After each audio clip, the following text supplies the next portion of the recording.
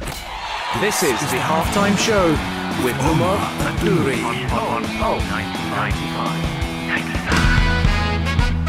Salam and welcome to the halftime show with Omar Adouri. I am your host, covering everything sport, international and local. Hope you're having a blessed day wherever you're tuned in around the world, whether it's 95 FM, pulse95radio.com, YouTube live. Yes, that's right. I said it. Live on YouTube, Pulse 95 Radio, or even on my Instagram. Shout out to everyone who's here because it's episode 200 in the building right now. And we're going to reflect on how 2020 has been to halftime, to Pulse 95, and to all my people back who are supporting and following from day one. On segment one, we're talking about the highlights of 200 year 2020, being outside the studio, the lows, the highs, and what I would like it to be remembered for. On segment two, it is your segment. I sent out a question to everyone who follows the halftime show, and I asked you, if you could put the host in the seat, what would you ask him? And I'll tell you now, we got some very juicy questions for you.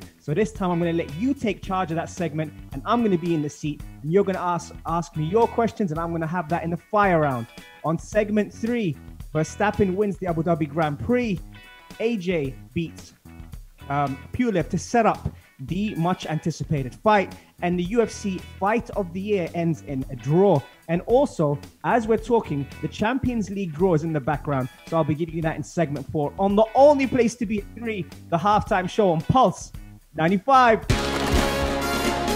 This is the halftime show with Omar Adouri On 95. Yes, we are back. Episode 200 on the halftime show on Pulse 95.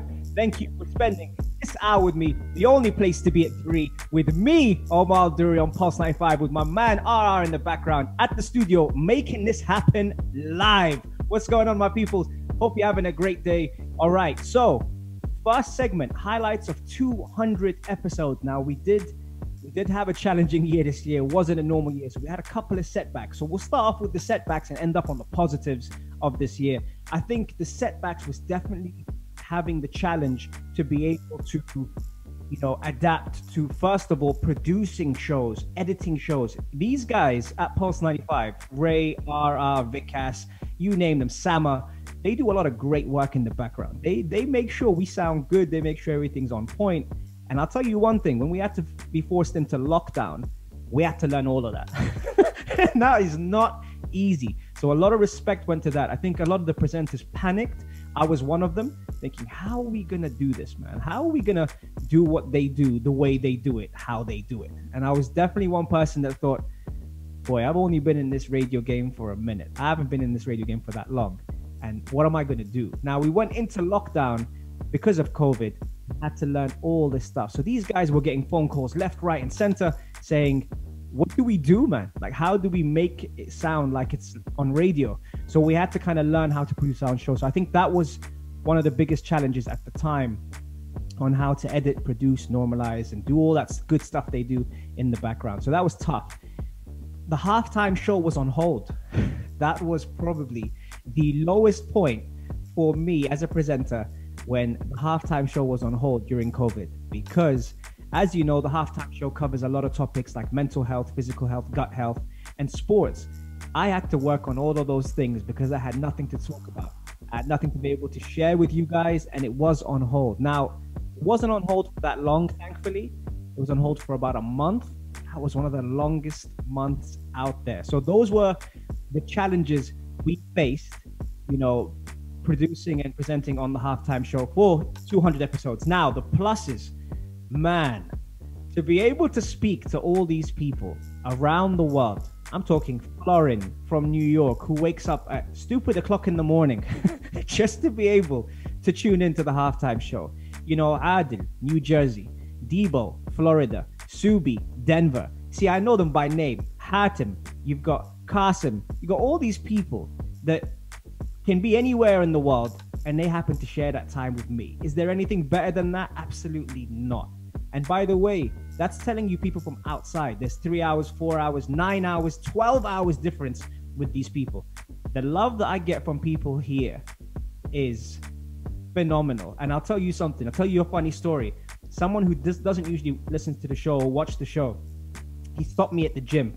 This guy is called Muhammad, and he shouted, he shouted at me, "Cookies!" He just shouted, okay? And I turned around, looked at this guy. I was like, "You watch the show?" And he's like, "Yeah, man." And it's because Umnia Saleh from Future Talk. Whenever she comes in during the breaks, and she gives me cookies. And because of her, she's got her own part on the show. So those are one of my pluses on the show, the fact we can reach people. I think the biggest plus for me from the halftime show is being able to talk about topics that a lot of people for a long time have had the stigma about. And I think this is something that wasn't planned. It's something that came out organically. And I'm so grateful for everyone who, you know, has messaged me privately or tuned in on the show based on the topics we've spoken about, from mental health, mental fitness, gut health, all the important stuff that we mentioned here. So thank you very much to everyone who's shown love. Episode 200 coming up next. If you wondered if you can take over the halftime show, it's coming up after the break, because I'm answering your questions that you fired in, and I'm going to be in the hot seat on the fire round on the only place to be at 3, the halftime show on Pulse 95. This is the halftime show with Omar Adouri on Pulse 95. Salam and welcome back to the halftime show with Omar Adouri. Man, 200 episodes, show 200. It's only right I leave it in your hands. So this is what I did the other day. After episode 199, I said to you guys, if you could have me on the fire round, what would you do? And you know what? It was some great ideas from Saif, Masood, and everyone who said, Omar, let's get you in the hot seat. So I said, all right, you know what? Fire in some questions and I'll answer them on the halftime show. And that's exactly what you guys did. So we're going to dedicate this episode to the fire round. Switch up some music for me for the fire round, please. Here we go, guys. All right, so these questions came from you. These questions came from you. I can't hear myself. All right, here we go. Tea or coffee? Coffee. Reading or watching a movie? Depends what movie. I'd say movie. Football or boxing? Whew, football. United or Arsenal? Funny, Raj. Obviously Arsenal. Ocean or mountain? Ocean. Sweet or savory? Savory. If you could manage any team in Europe or America and it was a women's team, who would it be? Denver. Pineapples on pizza? Yes. Pineapples on pizza. Ain't that right, Ara? Yeah.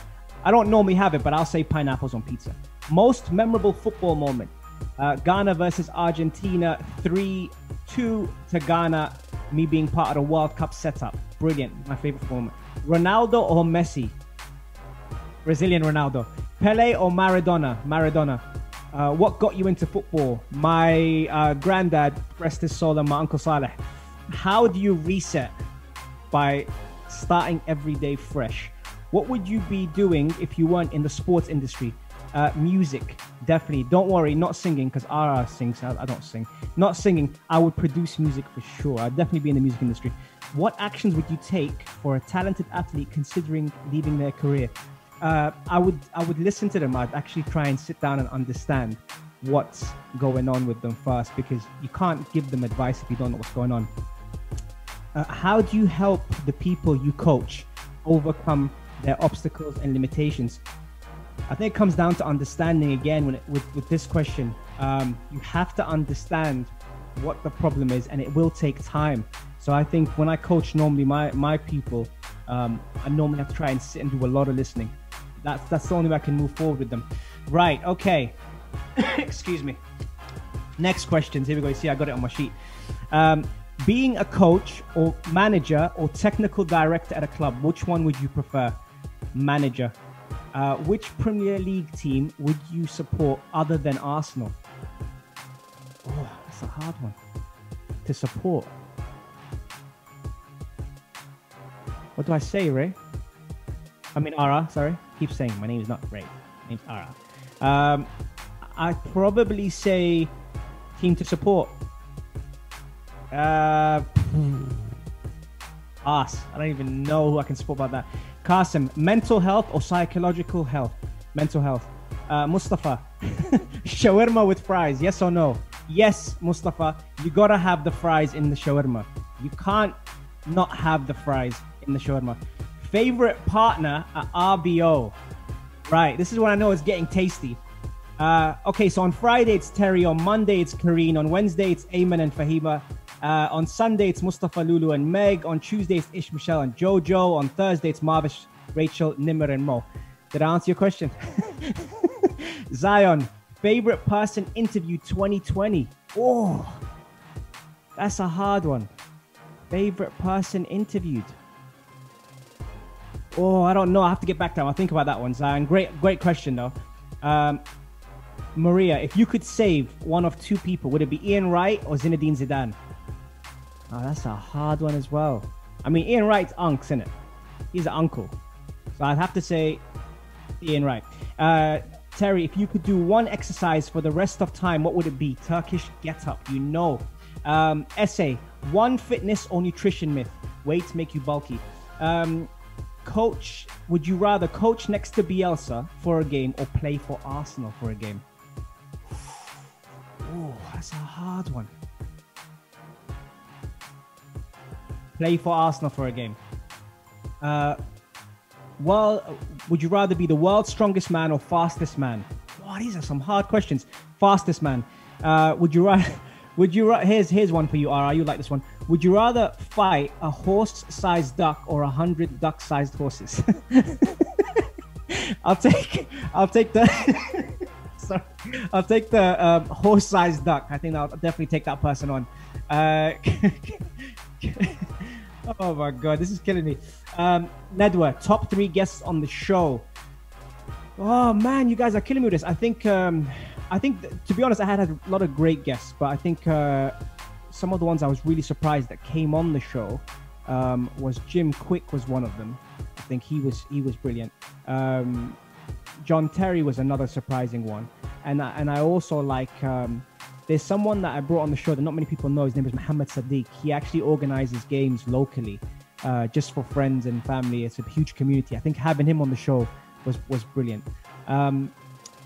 Okay, who else have I got? Kulathum, what do you enjoy about what you do when it comes to coaching? Very good question, Kulathum. I think being able to help people achieve something that they didn't think they could achieve. I think that's one of the main things. And sometimes even coaching without even feeling like it's my job or it's a role, could be with friends, could be with family, could be with someone doesn't really know me. I think that's very self-fulfilling. So to answer your question, that would be something else that I would have. I know there's more questions coming in here. We have reached the end of this segment, but I will answer the rest of your questions after the break on the only place to be at 3, the halftime show on Pulse 95.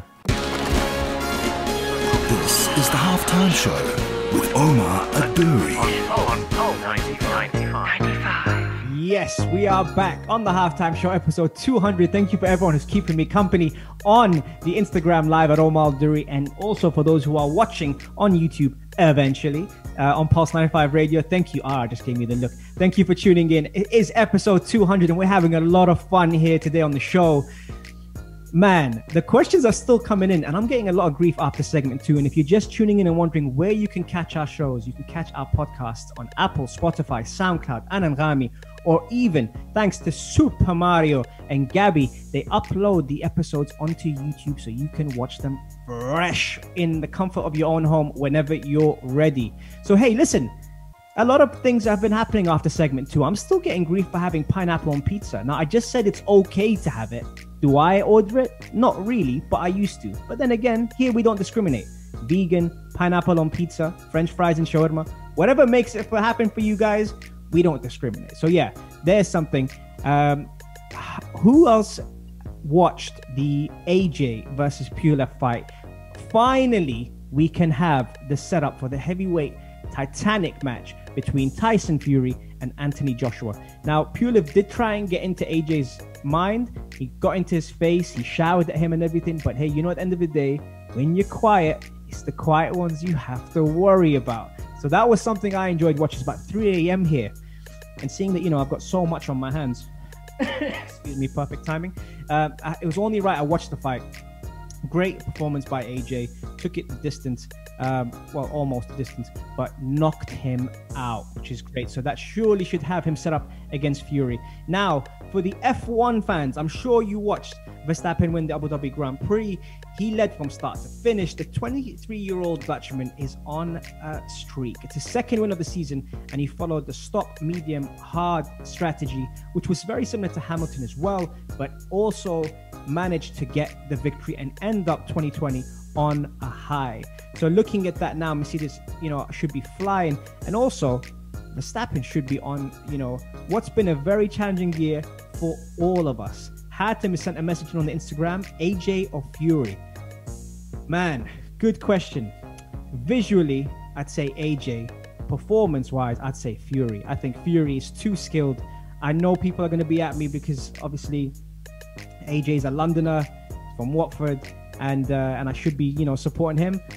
Listen, AJ is an incredible athlete. I think he's very well equipped, and there were questions whether he could last, the full distance when it comes down to a heavyweight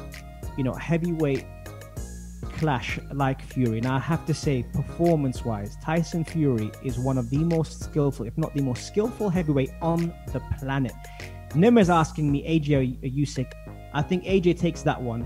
I don't think Usyk can get away from AJ's power, especially the uppercut. If you saw the way that AJ threw those uppercuts, it gave me that feeling, that Klitschko feeling when AJ threw those punches in. So that's something that I would have to say, I definitely put. But let's hope, because even when he was asked the question and Eddie Hearn was there next to him, I know Eddie Hearn wanted to make that fight. AJ wasn't giving away too much after that. Now, maybe on the YouTube clips afterwards, you'll see him say, bring on Fury. I think he has to say that. He said he wants to fight in 6 months, maybe sooner. Well, Fury better get on that treadmill, because he's going to have to definitely get into shape for that, knowing he's going to be up against the power of AJ. In UFC, the fight of the year and the round of the year goes to Davidson versus Moreno. If you haven't watched the fight, what a fight it was. Mexico versus Brazil in what turned out to be an outstanding fight. Fight fans, that is the fight you have to watch. If you're into UFC and you're into mixed martial arts, that was a slugfest. Loved watching that. And especially seeing the way Moreno was, number one versus the champion contender-wise. Great fight. It didn't disappoint. Tony Ferguson did disappoint watching that. It was very disappointing. I expected more from him. But the Moreno fight was outstanding. It ended in a majority draw, but that means Davidson still retains the title. But of course, for those that don't know, he was in hospital with a sort of a virus until 2 a.m. leading up to that fight that day. That's why he was in tears afterwards. But I think the rematch will definitely be one of those which will be very much anticipated, along with Conor McGregor versus Dustin Poirier in January. Fight fans, there's a lot to look forward to. And listen, coming up next, the Champions League draw has just been announced. Before we take a break, we've had some sad news that Gerard Houllier has passed away. So respect to his family. Former Liverpool coach passed away today. So on a high, we're going to be talking about the Champions League draw coming up after the break on the only place to be at 3, the halftime show on Pulse 95. This is the halftime show with Omar Adouri. On 95. Yes, we are back on the halftime show, episode 200 on Pulse 95 Radio. Thank you very much for making this show happen. And that means everyone who's in the background, the Pulse 95 family. I wish I could be in the studio, but we're making the most out of what we have at the moment, the current situation. It's half full versus half empty. And right now, I'm having to appreciate what's going on in the world right now as we speak. Thank you for everyone who sent the questions in. Segment 2 was based on your questions on the fire round. Make sure you check out the show. If you've just jumped in now, it's been great.